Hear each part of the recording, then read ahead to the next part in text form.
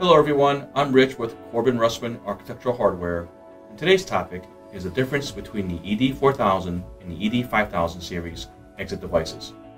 Shown here on the mount is the wide style ED5200 exit device, and below that is the narrow style ED4200 exit device. The first difference you'll notice is the difference in width between the ED5200 and the ED4200 device head cover.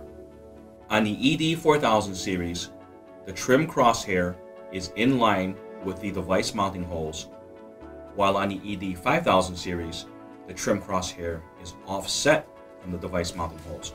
Additionally, you'll notice the ED4200 rail is slightly longer to accommodate narrow styles. Another difference between the ED4000 and the ED5000 is in the top latch and bottom bolt case for concealed vertical rod devices. On the ED5000 CVR devices, the top latch and bottom bolt case have angle brackets on both sides for mounting, while on the ED4000 series, the top latch and bottom bolt case have a singular mounting bracket that is vertical. Thanks for watching, and if you have any questions or need technical assistance, please call 888-607-5703, option 1, or email techsupport.corbinrusswin@asaabloy.com. Stay tuned to the Corbin Russwin channel for upcoming tech tips and instructional videos.